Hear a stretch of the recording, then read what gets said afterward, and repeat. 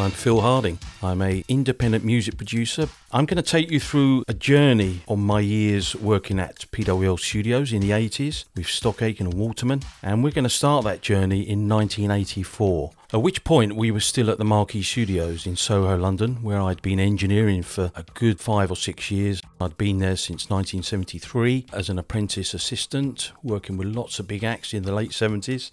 And I knew Pete Waterman quite well, and he teamed up with Stock Aitken and in fact a guy called Pete Ware somewhere early 1984, and they came into the Marquee with a record that had been mainly recorded at Mike Stock's studio.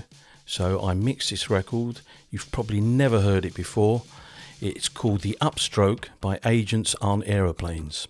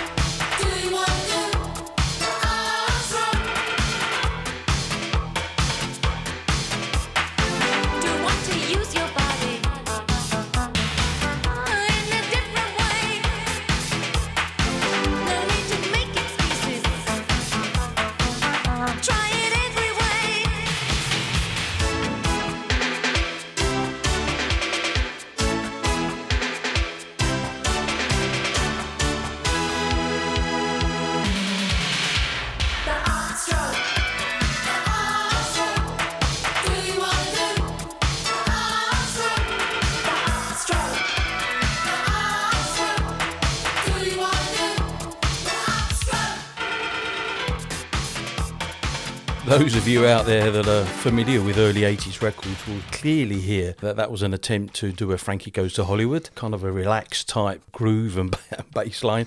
And if you were to look up Agents on Aeroplanes on the internet, you would see that even the record cover was similar to a Frankie record cover. So, interestingly, credits on that were written by Mike Stock, Matt Aitken and Pete Ware, directed by Mike Stock, Matt Aitken and Pete Ware, and produced by Pete Waterman. It got to number 93 in the UK charts, and the idea of those credits was that Pete had in his mind that he wanted to change the credits of the music industry to be more like the film industry, where the director on the set is a bit like the producer in a music studio. It didn't work because the problem was that when the credits appeared in Music Week, which was very important in the music industry, it only said produced by Pete Waterman and nothing about production by Mike Stock, Matt Aitken and Pete Ware. So that changed pretty quickly, but the one supporter of that record on Radio 1 was John Peel. He played the record quite a bit and helped it to reach those giddy heights.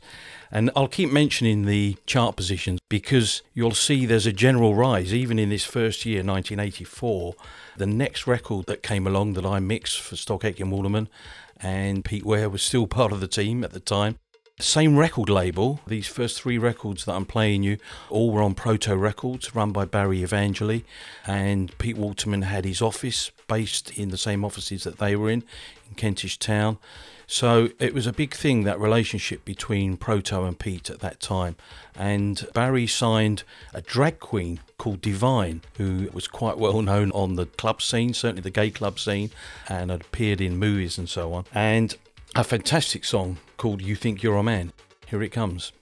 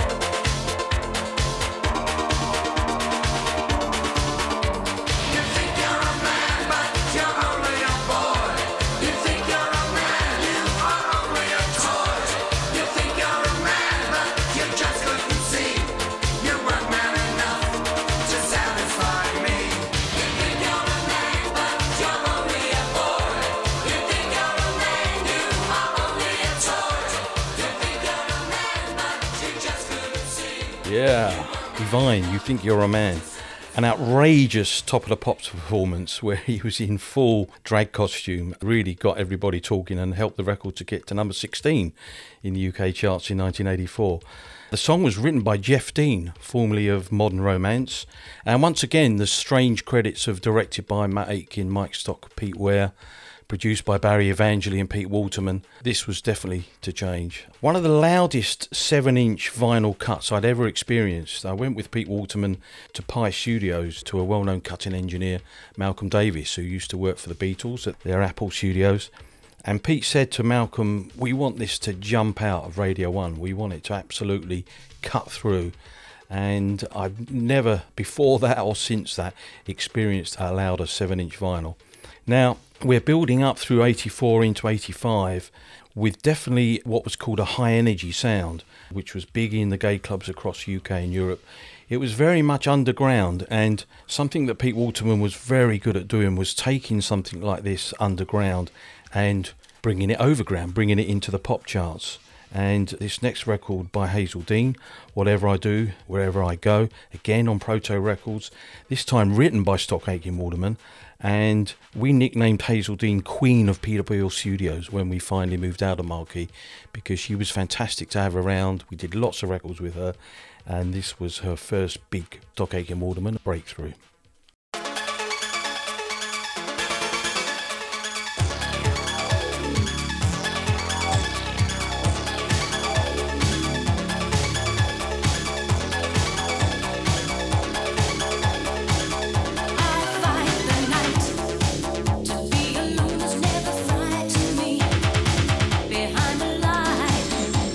Shadow of your memory, oh, why you do turn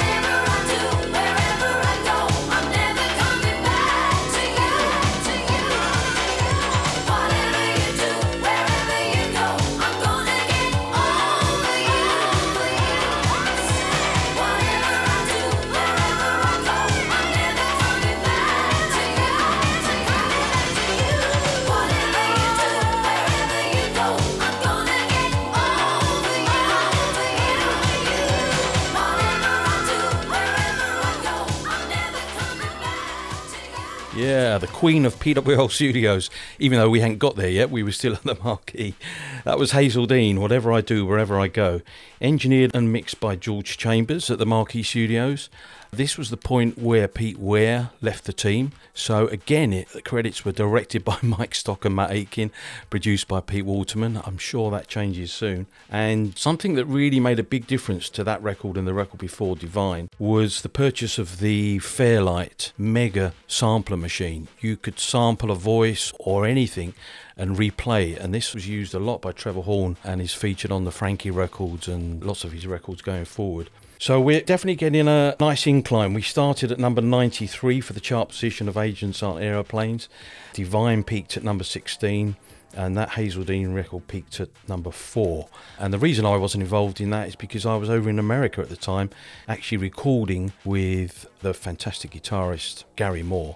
No longer with us, unfortunately, but I recorded and mixed his single Empty Rooms.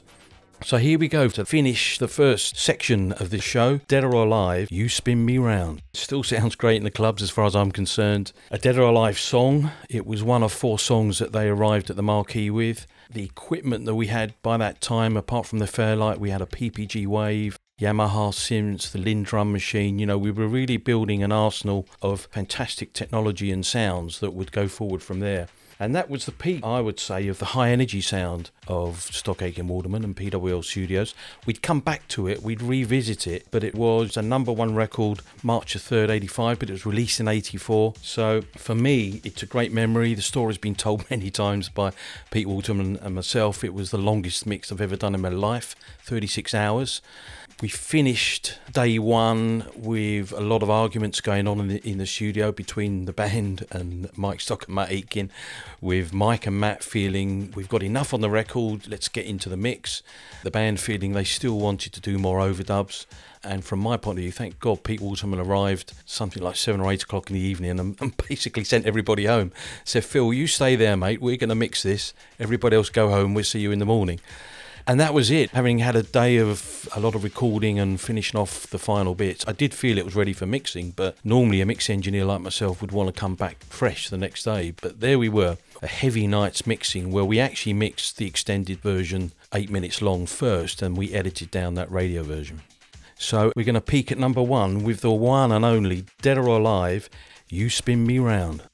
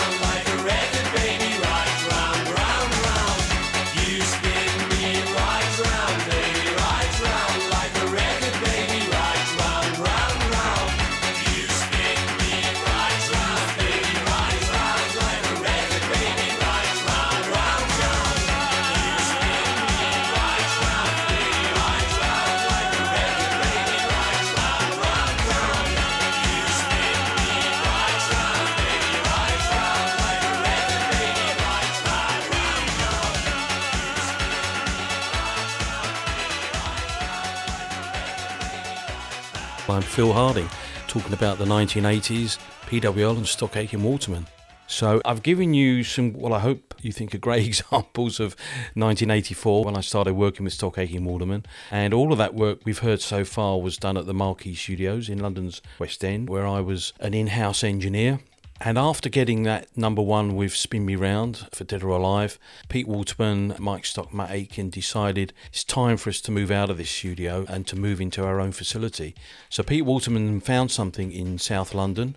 It used to be called the Vineyard Studios. It was in the Vineyard around the back of the Borough Tube Station. And it was an old electric power station that someone else had already converted into a studio, and it was perfect. We moved into the first floor upstairs space, built a wonderful studio built around the SSL console, and funnily enough, the phone dried up a little bit after not just the #1 with Dead or Alive, but a very successful second album for them, the Youthquake album, which charted well, and quite a few different things began to happen. So I'm going to kick off again with a record you may not have heard before, unless you're a mega PWL fan. This is a cover of the James Brown classic, It's a Man's World by Brilliant.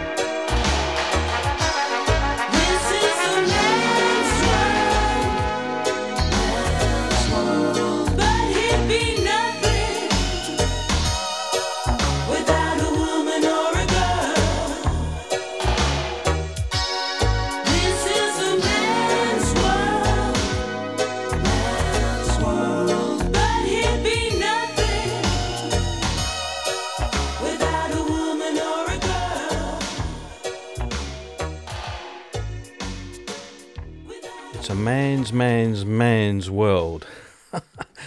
Brilliant were made up of Jimmy Courty, Youth, and June Montana on vocals there. And the reason I played that record is twofold, really. In the background there, singing backing vocals, was a session vocalist called Desiree. She went on to become Princess, which I'm going to play next. But The other point for people not knowing much about Brilliant and talking about it is that Jimmy Coulty and their A&R man at the record company, Bill Drummond, went on to become KLF, who had huge amount of hits further on in the 80s, and have publicly admitted they learned a lot of their trade from working with us at PWL through this album. And a guy called Youth, who I'd come across before. Youth was a bass player with the band Killing Joke. I engineered their first album in 1980. And Youth has since Brilliant gone on to become a worldwide famous record producer, producing Paul McCartney and all kinds of big names. I still come across Youth now and again when I'm out and about in London. So we're moving on. The next record I'm playing you is Princess, Say I'm Your Number One.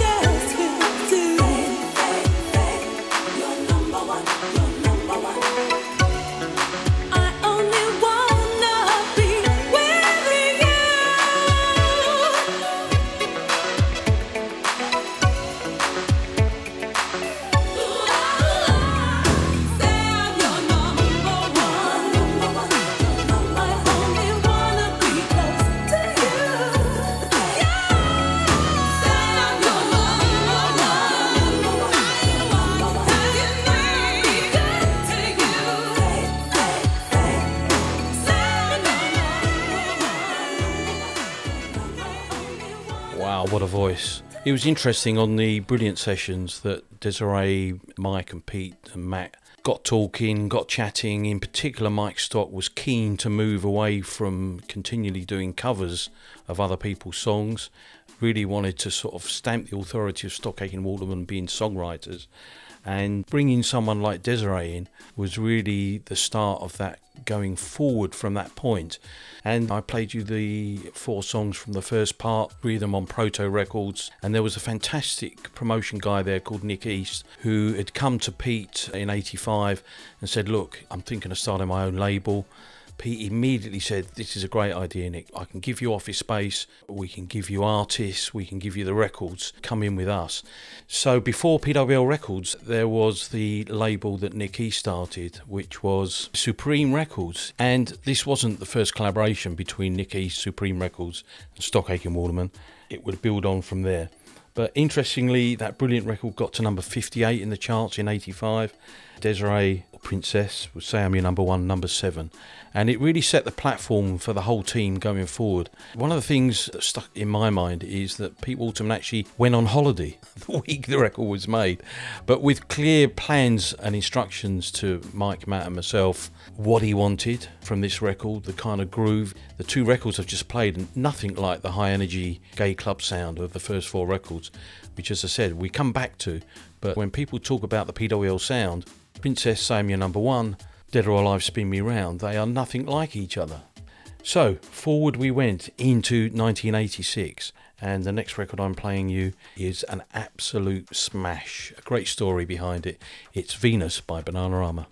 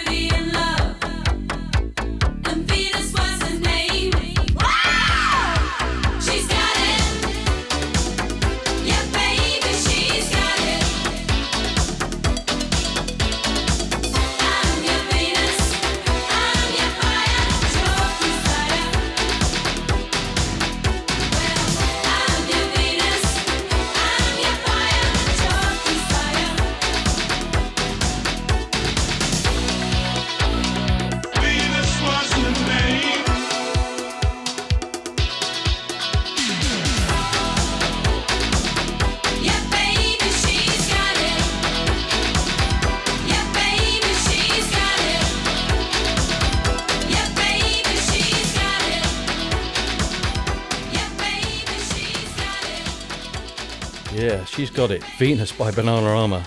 A number 8 UK hit, but significantly a number 1 USA hit, pop charts and the dance charts. And after we made that record, Pete Waterman opened up the whole building, all of the studios that we had at that point. Already, a couple of years on, we'd gone from 1 studio to 3 studios because the building was big enough to take it. and an industry party celebrating their first, certainly not their last, American #1. A fantastic achievement and feat. It was interesting when we started that record. Obviously, that's a cover of an old 60s track, and it was done kind of in a modern, hats off, keeping that guitar and making it sound like a straight ahead pop record. And we'd got to the point where we were doing the mix. I have this funny memory of myself and Matt Aitken pulling the mix together. Everyone else had gone round the pub. We had a tradition of going round to the pub at 10 o'clock. Pete Waterman would say, "Tools down." Bananarama were one of the acts that used to come round the pub with us. For some reason, Matt and I got left behind. We were kind of in the middle of the mix, and Siobhan out of Bananarama put her head round the corner and said, "You know what, actually, we didn't want it to sound like that. We wanted it to sound like Dead or Alive." Matt and I looked at each other and thought, "What? Why did you say that at the beginning of the record?" And she was dead serious. So it was down tools at that point. Out came the drum machine and some keyboards again. And Matt quite rightly said, "Okay, fair enough, we can do that."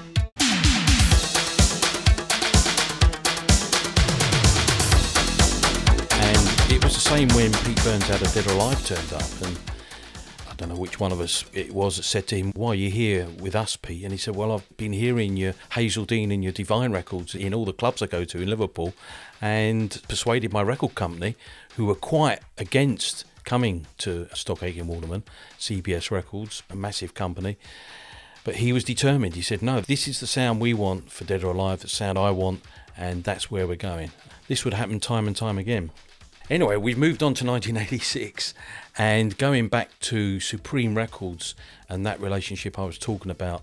After the Princess hits, Nick East signed a couple of young girls from the East End, Mel and Kim, the Applebys, and we made this first record, Showing Out. There's lots of stories about how some of the Stock Aitken Waterman songs came about, and one of the ones for that was asking one of the assistants, Jamie, and I think it was one of the girls that asked him, I'm not really sure, because we'd already made a record with them before this Showing Out, and then Pete Waterman put it on hold and said, "No, we're going to make a new record based around this new Chicago house sound that's coming."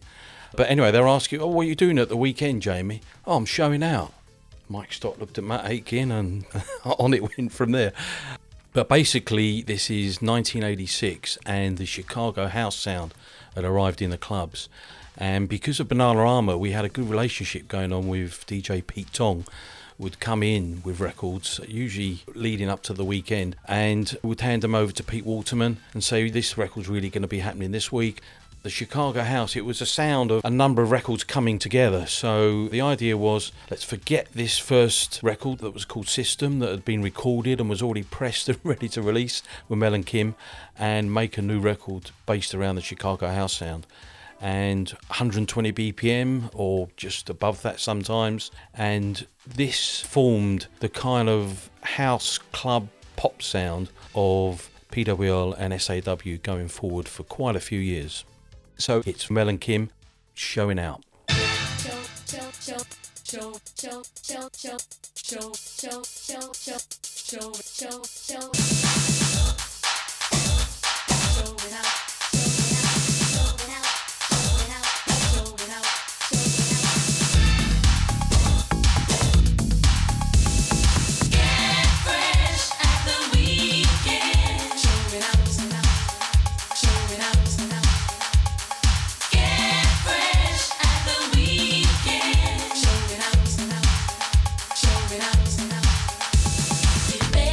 Living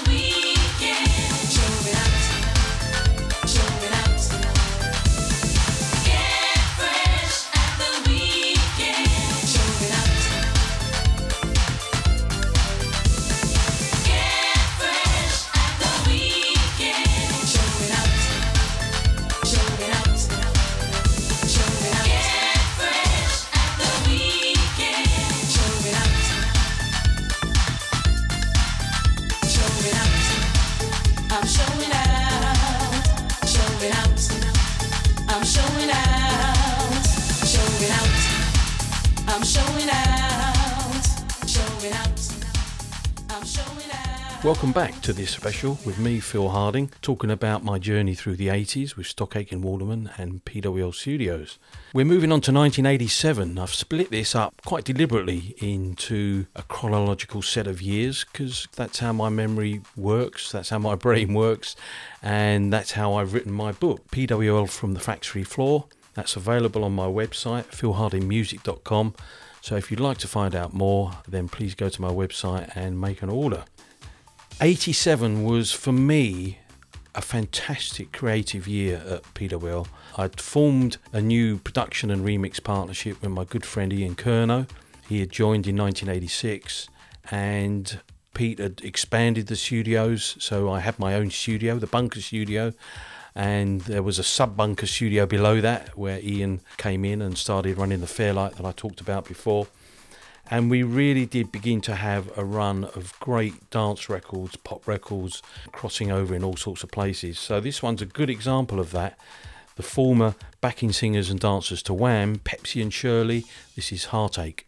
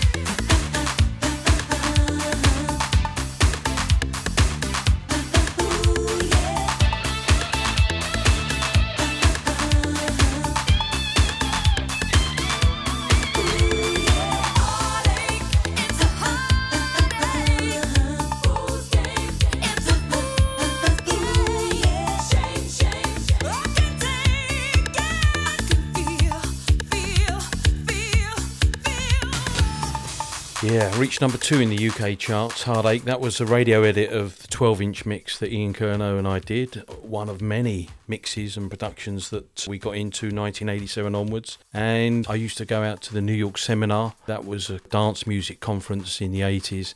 And I went to a gay club out there one evening. And we must have had a run of something like 5 or 6 records that the DJ put together. Absolutely fantastic. And it peaked with the Pepsi and Shirley Heartache there. So possibly the end of '85, this young lad arrived at the studio. I'm talking about Rick Astley. Pete introduced him as our next assistant T-boy, and he was on a YTS scheme. Pete, we later found out, had seen him playing drums and singing in a band up in Warrington, and persuaded Rick to come down to London and to spend some time at the studio. But interestingly, apart from Stock Aitken, he didn't tell everybody else that. He just said, "This is Rick, new T-boy, let him know how you like your tea. Milk, no sugar, please, Rick." And some months later, he said to myself and Ian, "Can Rick come down to your room and take a look at some of his ideas? Why don't you co-write some songs with him, get him into the flow of what we're doing here?" So we did quite a few songs with Rick, and we had a release with Rick and Lisa as a duet called When You're Gonna that came out on RCA Records. And this next track, which we all know and hopefully love, was actually sitting on the shelf for nearly 6 months. And the version I'm going to play you now is an example of how a record builds up from maybe the first version or the second version. And Pete Waterman wasn't convinced by this version I'm about to play you, which I mixed, decided that it needed strings and brass and some more development, which he and Curnow helped with, and we finished up with Never Gonna Give You Up, Rick Astley.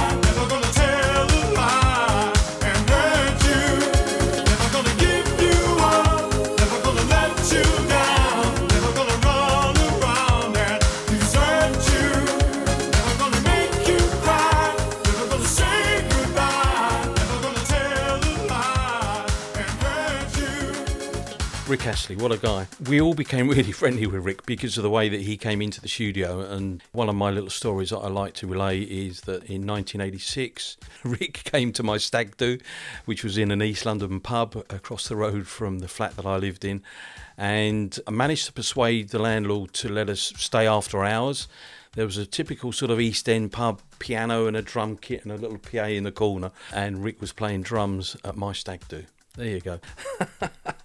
Number one all around the world, and number one in America. Just incredible. I mean, if things hadn't risen to a fantastic amount of hits and number ones, etc., this really set a new high and a new standard for Stock Aitken Waterman and PWL. It wasn't on PWL Records, it was licensed to RCA Records, and we went on and had another album with Rick, and I'm going to play you a track from that second album. It was difficult for Rick as a solo artist, going out and promoting this number one record, and the follow-ups were number ones as well off this first album, on his own. A lot of pressure, huge amount of pressure. Ian and I recorded possibly the last two tracks for Rick's first album, and when he came to do the vocal sessions, it was a real struggle, just because he was exhausted from travelling to America and Germany and Japan, and people don't realise what hard work it is promoting records. It's fantastic to have success, but that's why we see some artists not lasting the course. Okay, moving on to a fantastic act that Ian and I really got on well with. This is an act called Blue Mercedes and a record called I Want to Be Your Property.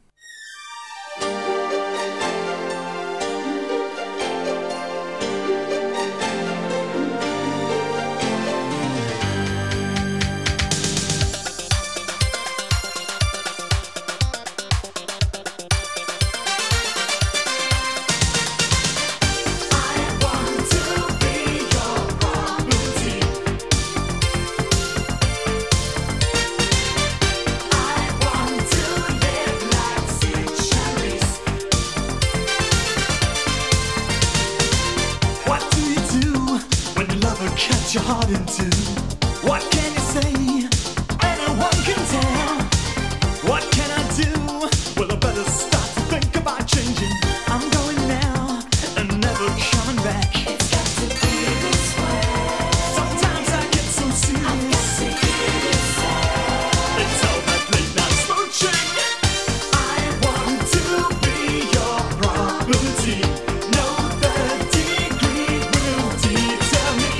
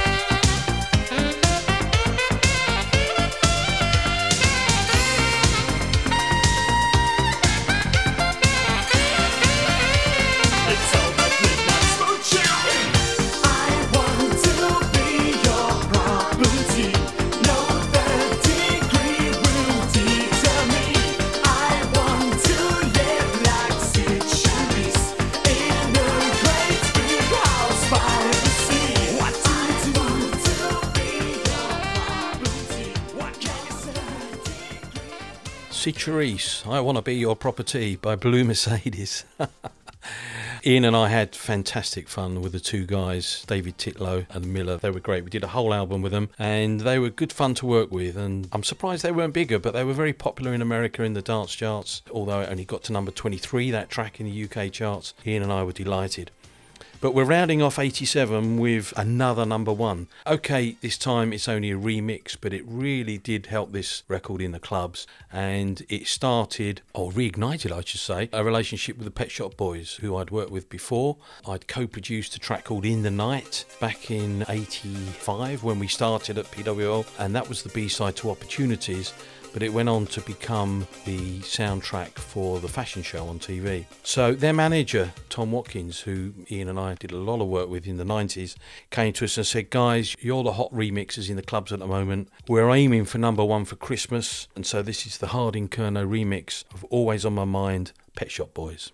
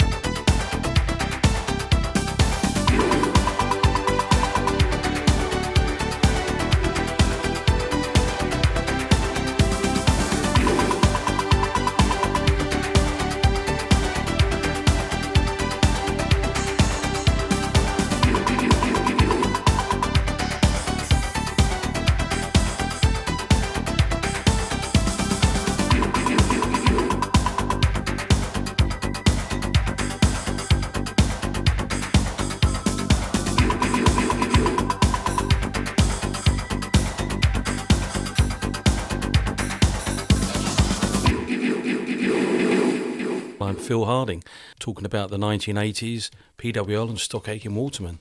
And so far, I've taken you through 84 to 87, and as we hit 1988, a major change. A new star arrives. I'm talking about Kylie Minogue. She arrived in 87. She took a week out from filming her Neighbours show that she was on. None of us working at the studio knew anything about Neighbours. Our work schedule would be 10 a.m. through to 10 p.m. So we certainly didn't have time to watch TV when Neighbours was on at 5 p.m. And she'd taken a week out to come over and record with Stock Aitken Waterman. The best way I can describe it is that by that time we were so busy. 3 studios running, a whiteboard up in the main studio with any number of projects on. So the week Kylie arrived, there was probably a list of Sam Fox up there, Bananarama, Rick, etc., etc. And Pete Waterman really was the captain of the ship. There'd be a morning meeting. Pete would decide or relay to Mike and Matt what was going on, what the priorities were, and throughout a day, sometimes depending on who was coming in, what was on the tape machine and what was being worked on could be 3 or more different projects in a day. So for some reason, Pete Waterman, possibly thinking he's already got the boys under too much pressure, failed to let them know that Kylie was arriving to record with them. They hadn't got anything prepared at the start of the week and ready for her. We'd grown from a staff of, let's say, 5 or 6 people in 1985. Here we are in 1987, towards the end. We had quite a large amount of staff in the building by that time. The publishing company, a lot of admin people, as well as all of the creatives. And we would gather quite regularly in the reception area to celebrate somebody's birthday or to celebrate another hit record. And it was on one of those occasions during that week when Kylie was there that I first met her. We were drinking champagne and eating cake, and she was sitting in the corner of the room and no one was talking to her. I didn't know who she was, so I went over and said hi, told her who I was, and she introduced herself and said that she was here to make a record with Mike and Matt, and I wished her well. Come the Friday of that week, and there are various versions of this story, but certainly what I've been told is that Pete had disappeared for the weekend, as he often did on a Friday, because he still lived up in Warrington, up north. And the managing director, David Howes, had Kylie and her manager doing all of the touristy things around London for the best part of the week and saying each day, oh, I'm sure they're going to get you in the studio, it'll be tomorrow. Go off to the Tower of London and, one of our drivers will take them around. So come Friday morning, both Kylie and her manager were getting quite stressed and concerned that she was getting on a plane in the afternoon and still nothing had been recorded. So there was an unwritten rule that David Howes was basically not allowed into the studio, into the control rooms for various reasons. But he had to go in, he had to point out to Mike and Matt that today had to be the day a deal had been struck. And I wasn't in the room. I'm told that quite a few people came in and talked about it. They tried to get hold of Pete on the phone. And we had a fantastic club promoter called Pit Stop, who was our own promoter by that time, going out to the clubs. And a conversation, something along the lines of, well, we've got nothing written for her and maybe we could pull something off the shelf. And it's renowned that Pit Stop said, well, she should be so lucky to have something you've got on the shelf, guys. At which point, another light bulb for Mike Stock looked at Matt Aitken. Oh, that's an idea. And they set about writing the song there and then. Obviously, the song hadn't been written. So Kylie came into the studio and section by section, as they were writing it, they'd get Kylie in to record it. So let's record a verse, let's record some chorus, then the next verse, etc. And I'm told that by the time Kylie left to get her plane at the end of the day, she had no idea or concept of how the song actually sounded. So here it is, Kylie Minogue, I Should Be So Lucky.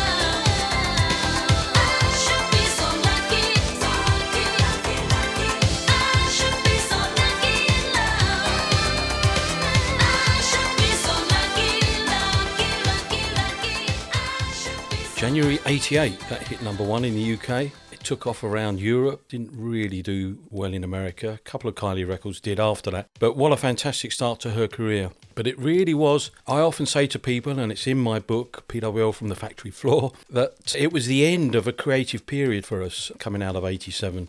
Because Kylie became so big and Pete Waterman formed his own record label, PWL Records, saying that no one was prepared to sign Kylie. It sounds crazy, but the other labels weren't interested. And suddenly, what he actually named as PWL Empire at the start of the whole process, this was the last brick, as it were, in the building of the empire. By rather than working for outside record labels, suddenly you had your own label. So you've got your own production team, your own songwriting team, your own publishing, your own label. And it really was a fantastic ride from here on. But in my humble view, creatively, we went a little bit downhill and a bit too pop. But aside from that, myself and Ian Curnow, sometimes called the SAWB team, we had our own studio set up further down in the building. And by this point in 88, we'd done a couple of remixes for the Pet Shop Boys, formed quite a good relationship with their manager, Tom Watkins. And Tom phoned one day and said, we're looking at making a record with Eighth Wonder and Patsy Kensit. And it's a song that the Pet Shop Boys had written, and they'd like to come over to PWL and co-produce it with yourself and Ian. So we'd just come out of another remix with them, and literally on the same week in they came to make this record. Very proud of this one. I'm Not Scared by Eighth Wonder. Take these dogs away from me.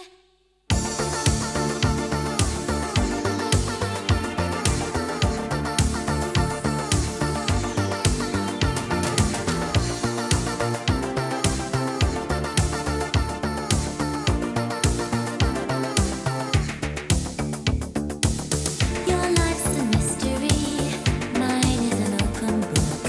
If I could read your mind,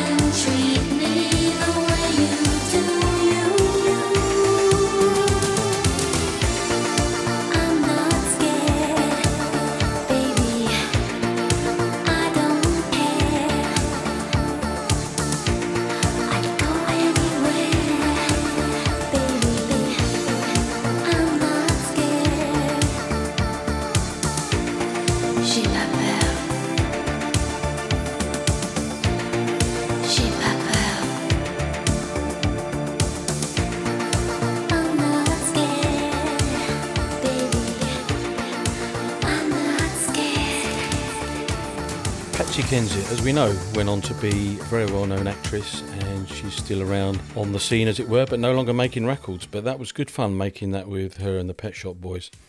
So Ian and I were on a fantastic run of lots of remixes and club remixes at this point, and Pete Waterman managed to negotiate a couple of major remixes, one of which I'm going to play you next, where the record companies were willing to send the original multi-tracks to us because Pete had earned their trust.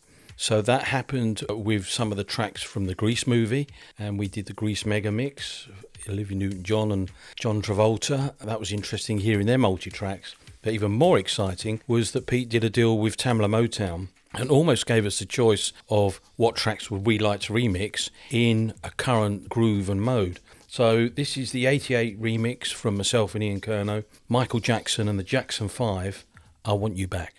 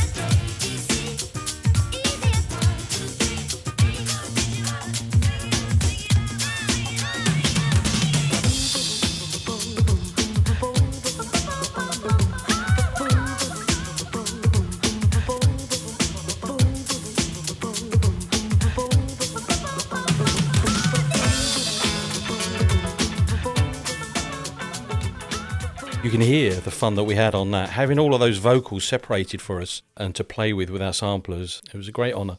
But interestingly, the multi-track arrived 16 individual tracks. 8 of those had all the music on, guitars, drums, etc., backing vocals. And at some point it must have been transferred from 8 track to 16 track, because tracks 9 to 16 were all Michael. I had to recompile Michael's lead vocal from a choice of 8 takes. So that was interesting. Anyway, at this point of time back at PWL, Pete's trying to persuade, quite rightly, Rick Astley to come back in and do a second album with us. The contract was there, the deal was done. Everybody was waiting and quite desperate for his next album and his next material. There'd been 4 singles off the first album. And he came into the studio to record a song called Nothing Can Divide Us, which they had written for Rick. And there was a buzz around the building when big stars came back in, and although we all knew Rick really well, there was always a buzz if Debbie Harry came in once. We did a whole album of Donna Summer, which I'm playing a track from later on. People were excited. There was a vibe in the building. Oh, Rick's back in, he's starting album 2. And somewhere around 5 o'clock, I'd gone out into reception, and Rick was coming down the stairs at pace. Didn't look happy, didn't really communicate, and stormed out the building.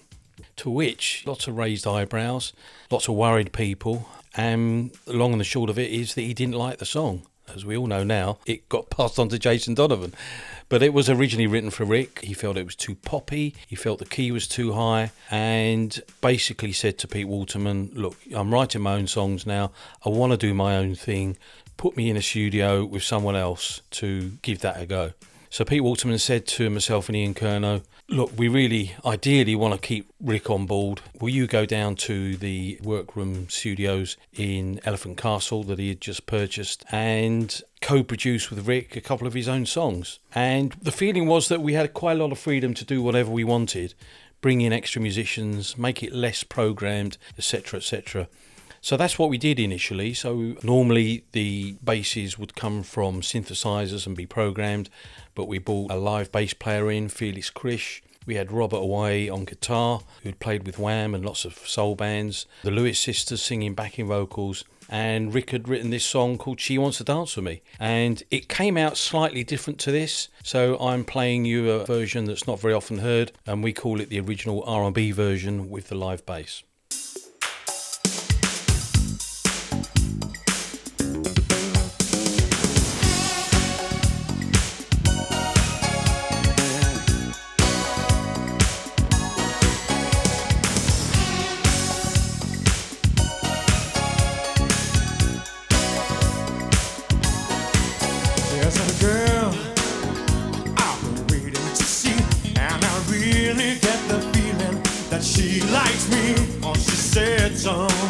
But not in so many words. I've got to tell you what I've heard.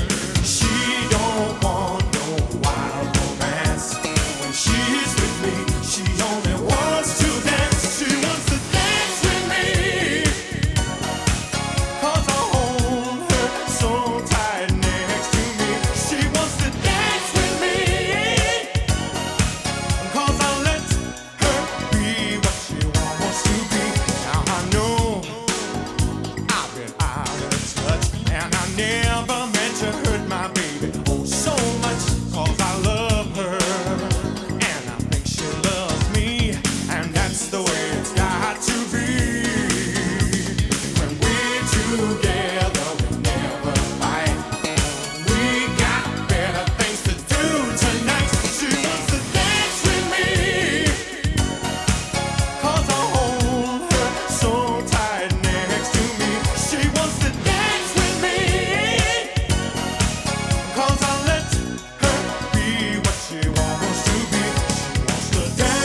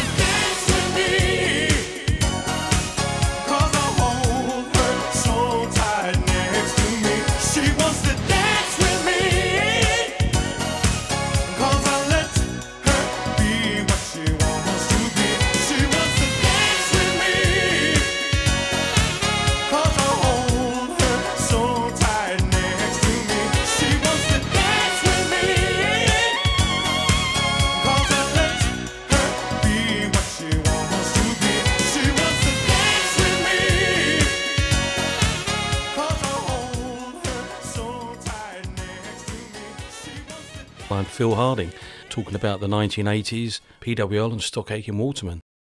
This guy needs no introduction.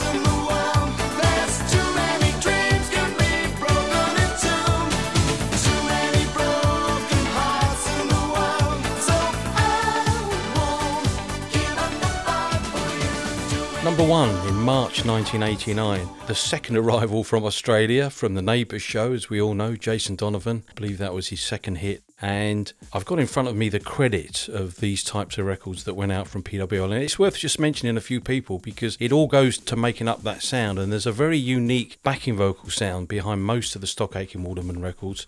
And the credits on that one you just heard: May McKenna, Mike Stock, Miriam Stockley. And May and Miriam were just absolute stalwarts, you know, fantastic sound, fantastic blend.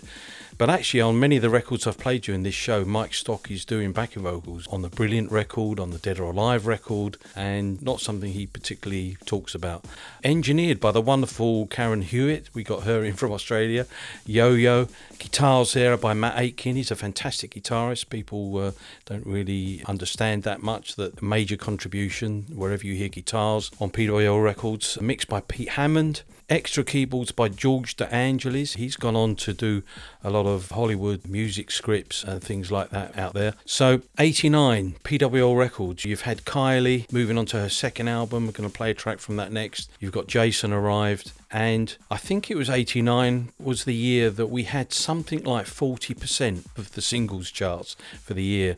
And I remember going to a conference in 1990 and an executive from an American label almost complaining to his people that, who are these PWL records, independent label, independent distribution, outdoing us in the UK charts? What's going on? Well, come album 2 with Kylie, Pete asked me to get a bit more involved. I wasn't very involved in album 1. This was the start of the move back to trying to regain what had been kind of lost in the clubs and the club audience that we had pre-Kylie and Jason arriving. And I remember mixing this track, and this is how fast we could turn things around. The following week, when I was driving out to the countryside with my family on a Friday evening, escaping London, and on it came on Capital Radio, and I really thought, yeah, I enjoyed doing that mix, and boy, does it sound good on the radio. Hope it still sounds good now. Hand on Your Heart by Kylie Minogue. Put your hand on your heart and tell me that we're through.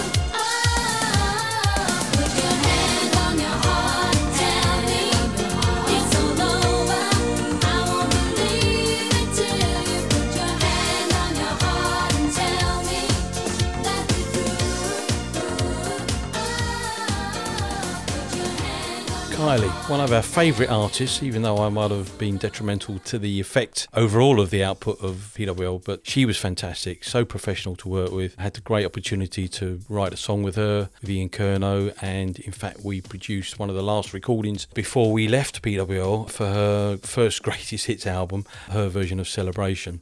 So the tremendous thing in 1989 is that a young girl in Liverpool could go up to Pete Waterman after doing his radio show there, which he did every Saturday morning, and hand him cassettes, which I believe she did week in, week out, until it got to the point where she was bugging him so much. He listened to one of the cassettes, liked her voice, invited her down to London. The boys had written a track especially for her.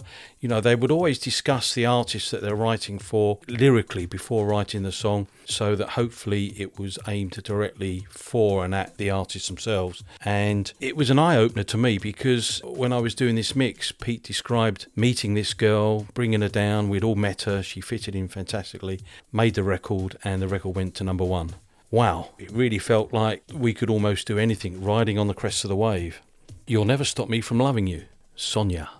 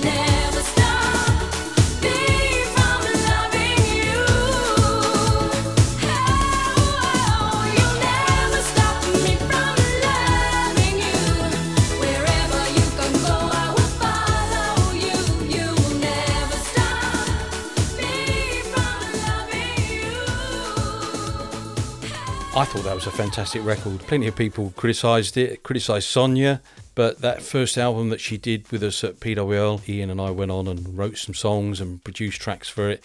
And in fact, when we left in the early 90s and Simon Cowell signed her to his label, we did a few records with her there. And she's back in the limelight, Eurovision coming up. The Liverpudlian, bubbly, fantastic girl that she is. It's great to see her featured back in major media. So we're going to finish 1989. By the way, those last three records, all #1 throughout 1989.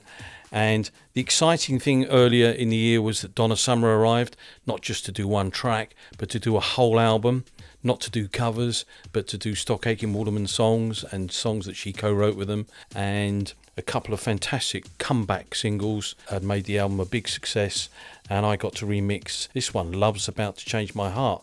I mean, it was an absolute honour for everybody to be working with her, and she really enjoyed it. I think she was possibly a little hesitant about coming over and working with producers and writers that were so pop orientated, but boy did it relaunch her career. Wow. Donna Summer, Love's About to Change My Heart. I never needed someone I always led a life of my own. Never waited for the ring of the phone.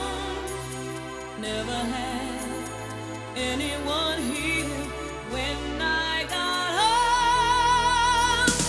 Love's about to change my heart.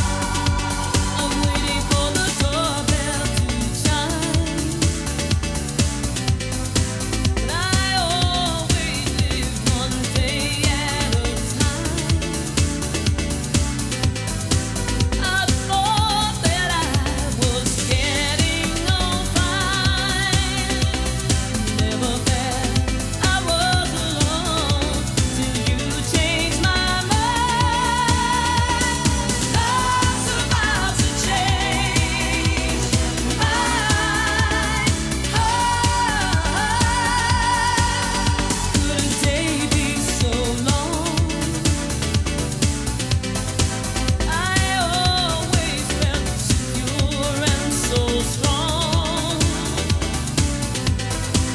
And all the time as I went along, I never thought I would desire so much to be loved. Love's about to change. Love's about to change my heart. Never ever thought the sky was so blue. Never ever thought I'd feel so new. Always thought I know what to do, but I guess I wasn't counting on you. What did I know? I always felt so much in control. I thought I'd make it all on my own. Never thought I would forget all that I know. Love's about to change. Love's about to change. Love's about to change. Change my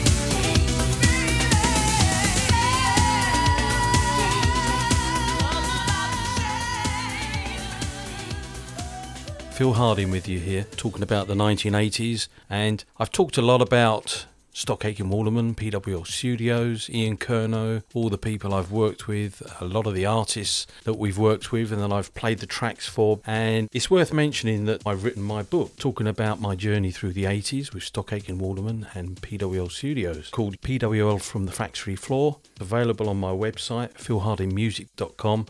And we did lots of hits for Sunita, for Big Fun, Samantha Fox, 2 albums with Dead or Alive. This is a tremendous amount of work across a fairly short period of time. Some unlikely collaborations with Zig Zig Sputnik, a record with Malcolm McLaren, Jermaine Stewart, Debbie Harry, and the list goes on. And I haven't even mentioned the famous duet by Kylie and Jason, Especially For You. Open up any kind of greeting card, and there's the title. Okay, we're into our last section. And we're into 1990. I'm taking you 1990 into 91. Myself and Ian left at the start of 92. Unfortunately, Matt Aitken and Pete Hammond left somewhere around 91. We were kind of still riding high, but only just about. It's almost like the decade of the 1980s finished, and there was a real feeling in the media and culturally that things needed to change. and certainly the club scene was changing. House had turned into acid house. Our version of Chicago house might have been called London house. Generally, what we might call the general PWL sound seemed to be in a downward spiral, and it kind of made us try, shall we say, even harder to bring back that club audience that we lost, I feel, just after 87, and to really get back into the clubs. So this first record I'm going to play was a very blatant attempt to do that, and it worked. Lonnie Gordon, Happening All Over Again, got to number 4 in the UK charts in January 1990 and reunited us with the Supreme record label.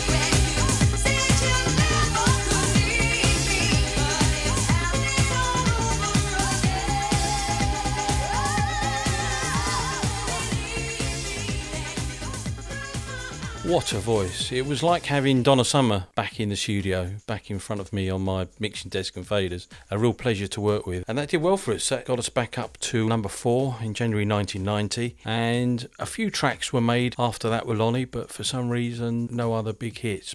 It was a good time still in 1990. We had a big concert at the Albert Hall to celebrate with lots of the artists we'd worked with, and we were getting back into the club, so that was beginning to succeed for Pete. And this next record is another great example of that. From Kylie's third album, Step Back in Time. I wanna funk. I wanna F-F-U-F-U-N-K. I wanna funk. I wanna funk. I wanna F-F-U-F-U-N-K. I wanna funk. I wanna funk. I wanna F-F-U-F-U-N-K.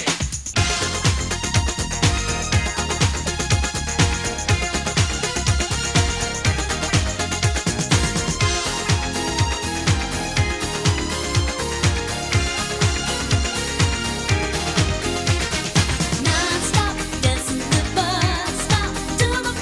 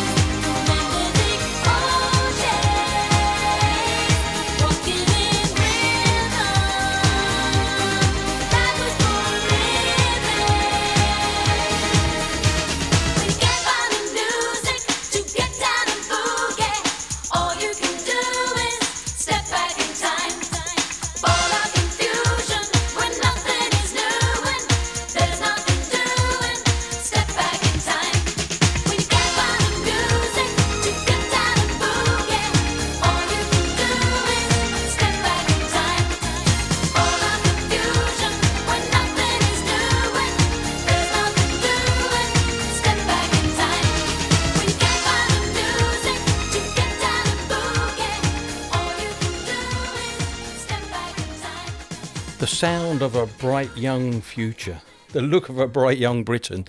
They're all kind of slogans that went around PWL. For me, that's one of the favourite tracks that I worked on with Kylie, and that kind of retro club sound allowed us to get really into those funky club samples and brass and the beats, and that's a wonderful track. And they matched her image to it really well, I thought, at the time. So that got to number 4 in November 1990, and as I was saying, we were kind of struggling to stay with it in the early 90s, and pretty soon after this, a few people started leaving. The work that was coming in for myself and Ian Curnow was largely sourced from outside, other labels that wanted us to commercialise maybe the sound of something that wasn't quite right for radio.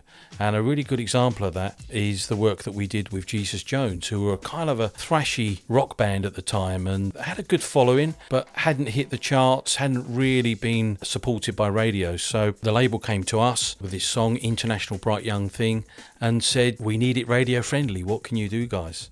So this was it. Jesus Jones, International Bright Young Thing.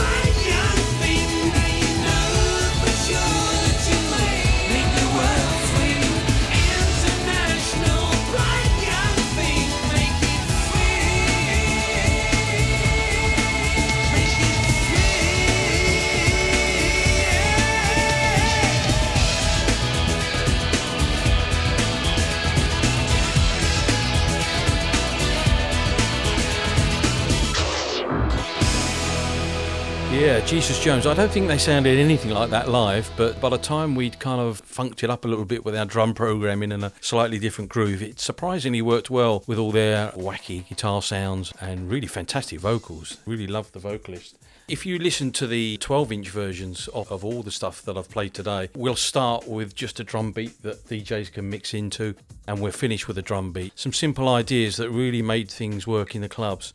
We're going to round off the show with another guitar-based band. This is Voice of the Beehive and their cover of the Partridge Family's I Think I Love You. This got to 25 in September 91, and I left PWL in February of 92 with Ian Curnow, and we moved on to the Strongroom Studios, based ourselves there as a production team, and we went on to work with E17, Boyzone, and a lot of those boy bands from the 1990s. So maybe I should be back sometime for a 1990s special. I'll see you then.